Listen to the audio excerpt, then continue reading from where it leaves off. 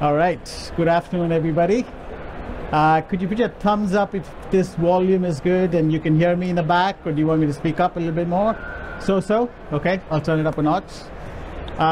First off, thank you so much for joining us. I know it's towards the end of the day, but it's, personally, it's so great to see everyone in full swing after the last couple of years we've had. So really good to have you all here. And I am joined today by Kineret from BlaBlaCar. And would be great to hear from you, Kineret. Sure. Let me know if you can't hear me, likewise. I'm Kineret. I'm here on behalf of BlaBlaCar. We're the biggest community-based car sharing platform in the world. The carpooling is our core product, but we also have a line of buses, and we sell bus tickets throughout the world. And I've been working at BlaBlaCar for 3 years. I started as data engineering manager, so I managed a central data warehouse of only data engineers, and today I'm a horizontal lead of the analytics. Cool. A little bit about myself. I'm Karthik. I'm leading the team out here in EMEA for Monte Carlo. Monte Carlo is a data observability solution.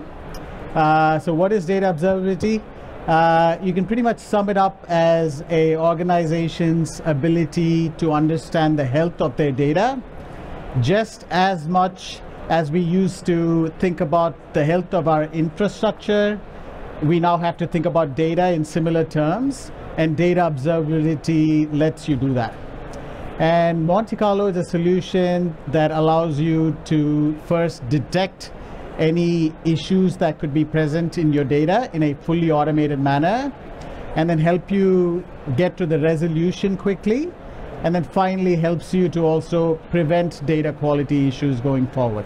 So that's in summary what Monte Carlo does. And maybe we can start with something fun.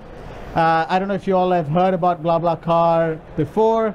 I personally have. I've taken some rides on buses and whatnot. So I was really curious, what's the longest route that you could possibly take if you were to do the car share and buses and whatnot? I'm curious if you guys have measured that before. So speaking of buses, first, we operate a bus line in France and Western Europe. So you can take a bus from Seville to Milan it's 450 kilometers. It would save you a plane, it would save a carbon footprint, and it would be longer in terms of time. But that's our longest ride today on the bus. And on carpool, funny story, this was 2017, so before the political issues in Eastern Europe, but a driver posted a ride from Brest, which is a city. Brest is a city in France, and up to Russia, a city in Russia, and it was a 44-day trip. It was published on the news, and people were following this trip. Somebody actually booked that trip. After 44 days, they reached their destination, and there was a crowd waiting and cheering the driver and the passenger. But yeah, this was in old days, but today you can take a ride anywhere in Western Europe, and in Eastern, it's a different story today. Amazing. Yeah, I know in the UK, we're all starting to discover all spots in all over UK, and hopefully one day we can get to do that here as well. Maybe we'll talk a little bit about data at BlaBlaCar. The first thing is I feel like every company has this philosophy about data. Some want to make every decision about data, and some it's more of a supporting function. What is it like at BlaBlaCar? So we're a marketplace. We connect drivers and passengers, for the carpool at least. So it's a C2C business, and so we have direct contact with our consumers on both sides. So we must incorporate data. It's impossible to make a decision based on an anecdote, like on one ride from France to Russia. That is not a statistical point. So data is the backbone of our business. We have data incorporated throughout our funnel, from marketing to support, and throughout the product. And we use machine learning and ML for many years now, actually. Like, I think we were pretty pioneers in that sense. And we use it primarily to match the driver and the passenger. Got it, got it. And in terms of how you support those things, like do you have one team or is there sort of a team structure that works for you? So we've recently reorganized as data mesh within the data org. So our data organization is a part of engineering. We report to the CTO. And within our mesh organization, we have teams that we call squads. Each team represents a business domain. For example, the carpool supply team or the carpool demand team, which is passengers. And in every squad, we have a data engineer, a software engineer, not a, but maybe multiple, data analyst, and data scientist. And then we also have a foundations team that's responsible for tooling and streaming and ingestion. Gotcha. And you know, data mesh is everywhere these days, and I feel like there were some warriors in the data world who took on data decentralization for a long time. And I feel like companies were either already in the path of adopting something a bit more decentralized, or it really was the data mesh that triggered it. What was it at BlaBlaCar? So for us, we read the article, the article published by Zhamak around 2 years ago. So we read it in a delay of a couple months. And at the time, we weren't looking for a solution per se, but we were experiencing problems that we realized would be solved by this new concept, by this like socio-technical concept. We were organized as, we had this central warehouse. We were at maximum capacity in terms of resources. Like our team, my team was huge, 10 data engineers in one team, and we found it hard to separate them. Like some were doing ingestion, some were doing modeling, so we tried to separate that a little bit. We tried to put domain expertise on each person, but still something was not working. We were slow on delivery. We were disconnected from the business teams. We were slow to understand the changes in priority. Mm-hmm. And the data engineers were also like distressed about it, and so were the consumers. Moreover, we had a lot of data quality issues. So things were breaking, metrics were not correct. It's not like chaos, but it was not ideal. And 50% of our problems were found by our consumers saying, hey, this doesn't look right. Can you please look into it? And we'd look into it in a really like not optimal time. So it really clicked when we read about it. Amazing. And I'm sure we'll get into data quality and data observability. But I'm curious, apart from that piece of the stack, what else makes up the bigger tool set of a successful data mesh? Like, what do you think has been very effective for you guys? In terms of tooling? Yes. Look, if you're going to separate your central team, you must have a set of some kind of governance. You have to have a strong set of governance.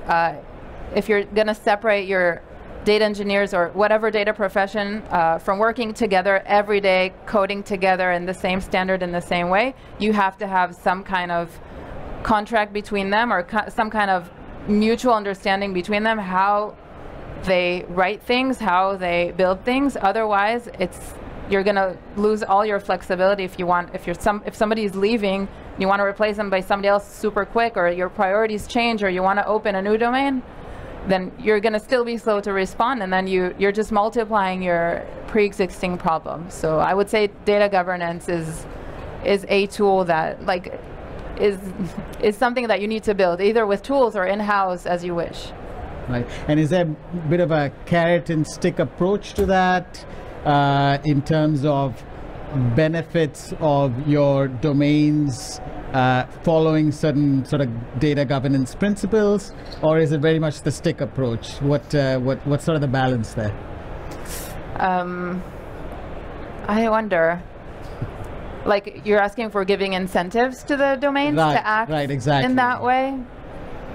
I would say they prefer, like we in domains, I'm working very closely with a domain. We would prefer to have tooling brought to us. We don't have time for that. We want to deliver. Okay. We want to deliver fast. So we're happy to have some kind of governance infrastructure, and it's easy to change people. We literally play musical chairs in some quarters, and we can because we have this set of tools, and we're not done yet with this building of the tools, but I would say we're halfway there, and we realize the importance of it.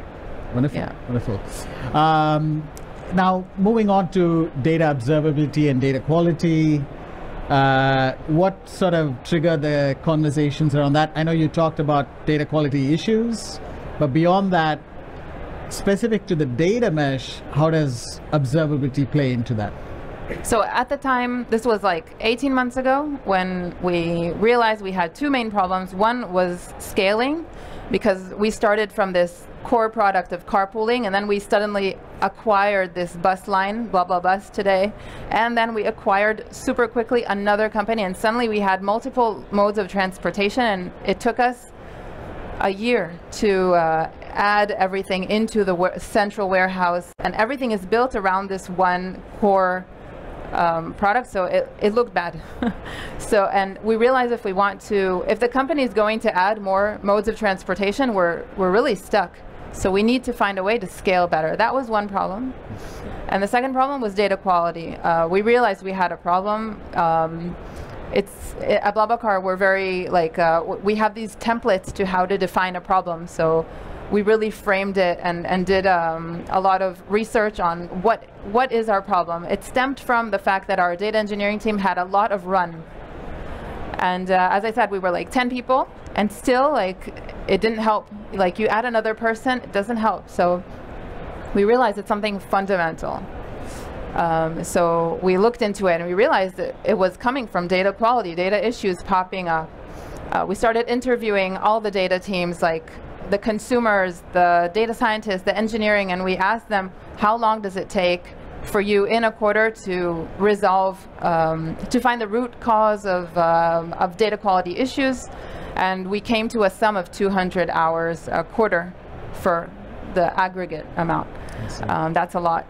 So we realized we had a big problem on data quality. Then if you break down the data quality issue and you want to try to solve it, you say, okay, first step is, what is the state of the health of my organization? We didn't have a good visibility on what it was. I mean, we saw when there were failures. We had Airflow task failing. We knew there was a problem. Fine. We were measuring KPIs with an internal tool, a monitoring KPI tool that we built in-house. But it doesn't tell you the full landscape. And this is how we realized data observability is what we need. And then we started researching that topic specifically. Got it, got it. Yeah, we hear that very often, where the unknowns that are out there, which is influencing your data quality so much, which you can't often really go out and plan to find them. It's there, and it's affecting your data quality. It's definitely something we've heard quite a bit. Would be really good to hear about how you came across Monte Carlo. What really sort of influenced your decision there and things like that. Sure. Okay. So just continuing the data observability issue. So we looked online. I like to read articles and newsletters that are now in the last year it feels like there's this mini revolution of information and tools, and I like to be on it. So I read about Monte Carlo, and we demoed it as much as we demoed other companies as well. That's how we heard about it. And what we liked about it was the fact that we don't have to code anything from the start. We just plug it, and there's not much setup.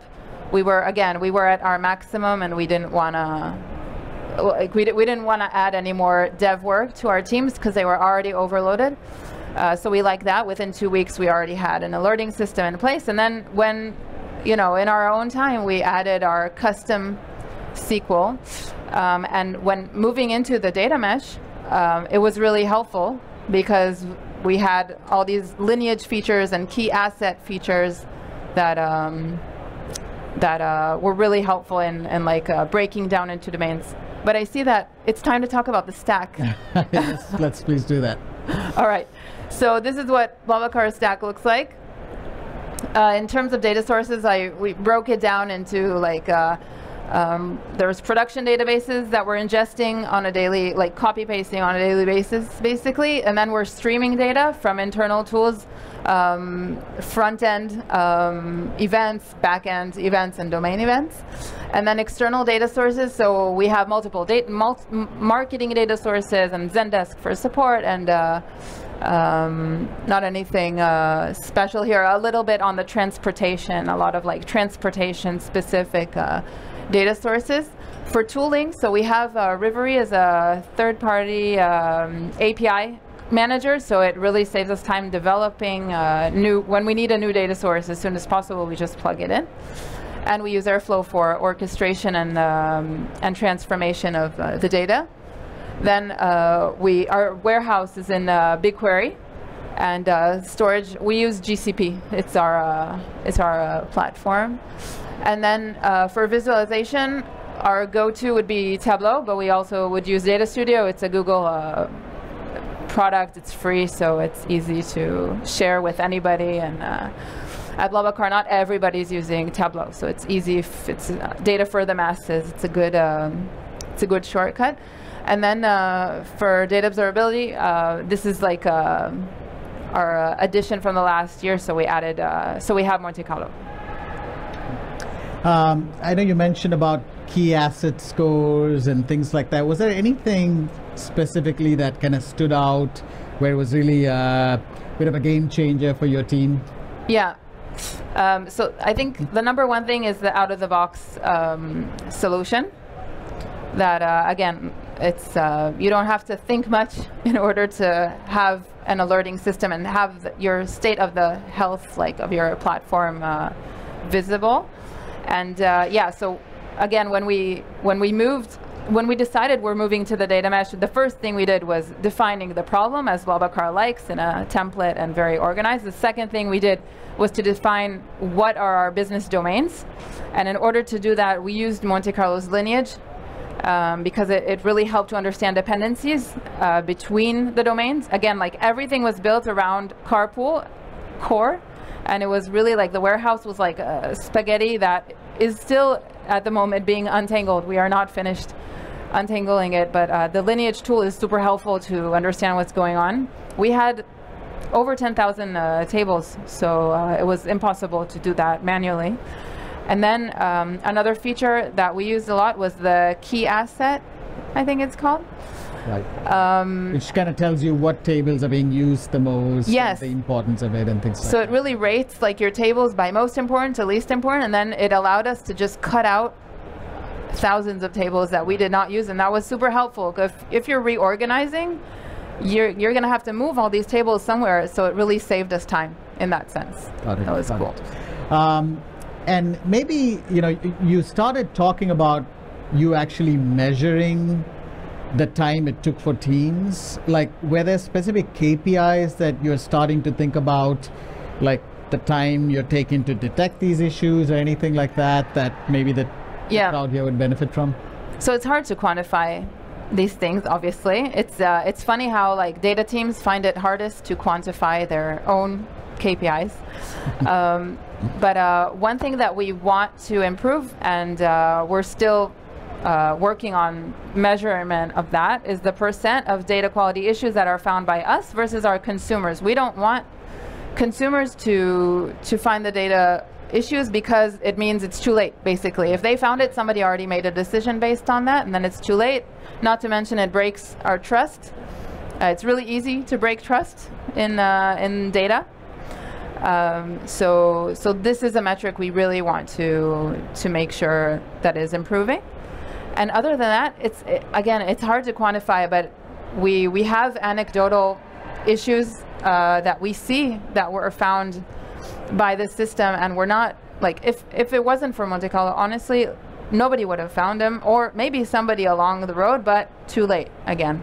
So it saves time to resolve, because we found it the day after, and we don't have to like backfill months of data that was wrong.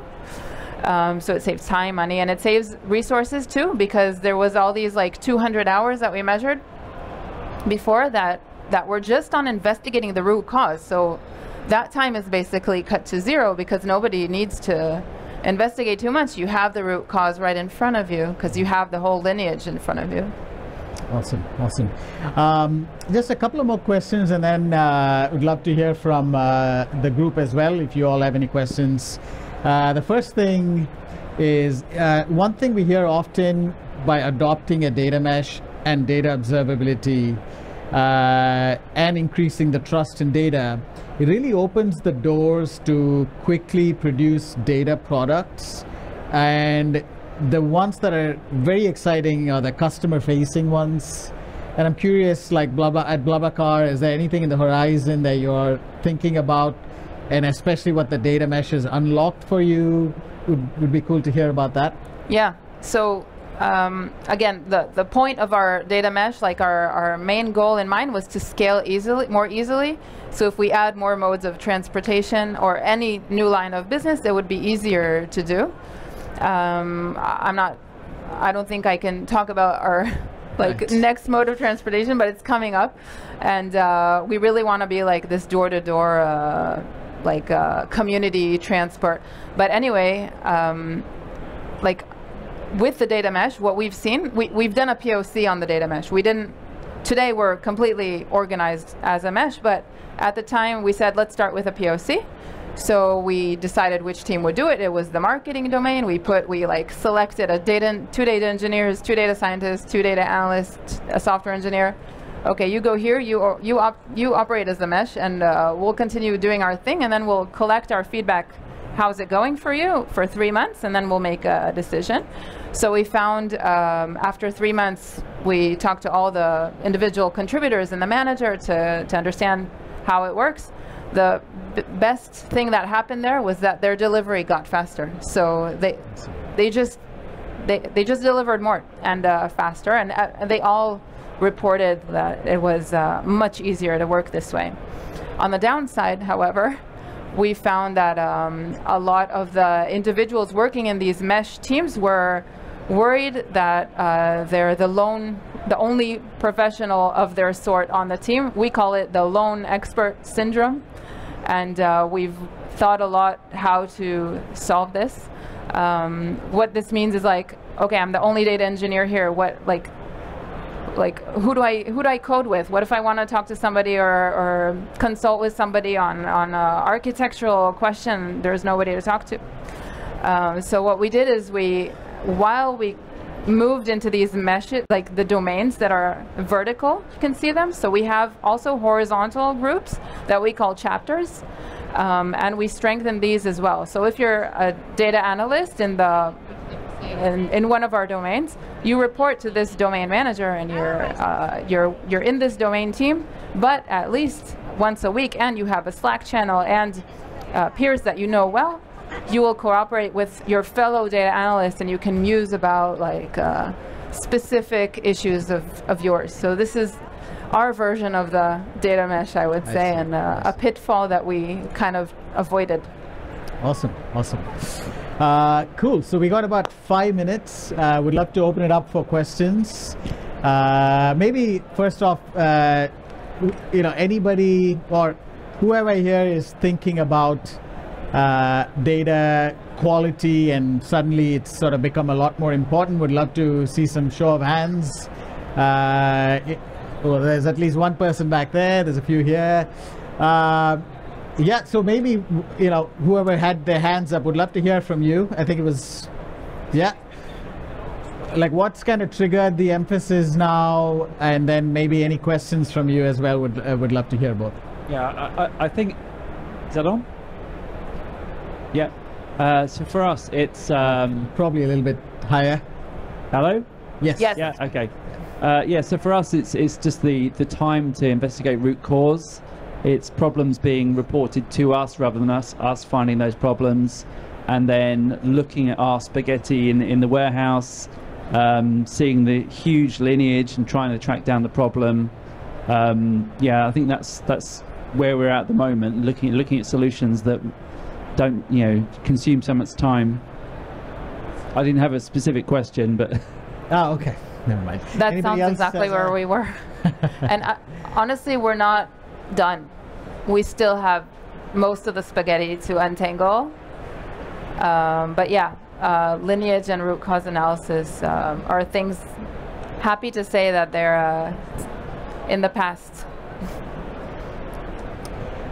Anyone else with a question? There we go. Hello, can you hear me? Okay.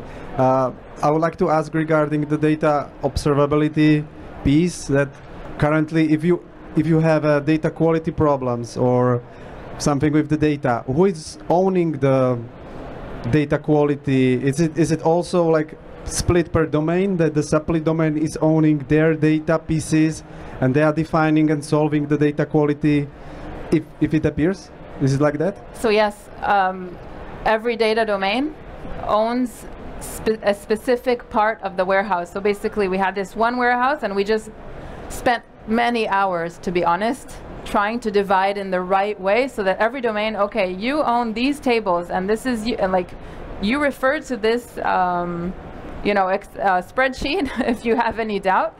And then with Monte Carlo, you just create domains and then you can say, okay, this is my whatever fraud domain, so all the fraud tables alerts, I want you to report to me and I want you to send to Slack all the alerts that have to do with that. To this day, actually, even this week, like we had one alert and I was like, why do we own this? This is not, shouldn't be our problem. So we're still like finalizing those ownerships, but at least we settled that at the start. Otherwise, you're gonna have a problem of like hot potato, right? Everybody's gonna say they're not the owner. And yeah, and across some of our customers, we've seen like even more, I would say, I don't know if maturity is the right word, but basically we're hearing things like data contracts, where it's more of a carrot approach that if you want to be part of this amazing mesh, then here are all the things that you need to abide by, and you are the data steward who will have a data contract with that central team. And that contract involves things like SLIs and certain KPIs that you need to meet and so on and so forth. But long story short, the ownership, what we see across our customers is still at the domain level in terms of reacting to these issues and resolving them and so on. Yeah, so thank you guys for the overview. Can you hear me? Yes. You mentioned how you kind of, I guess you said fully implemented data mesh, but one thing I've noticed today, a key theme with the principles has been everyone's talking very high level, so I was hoping to just go down one piece.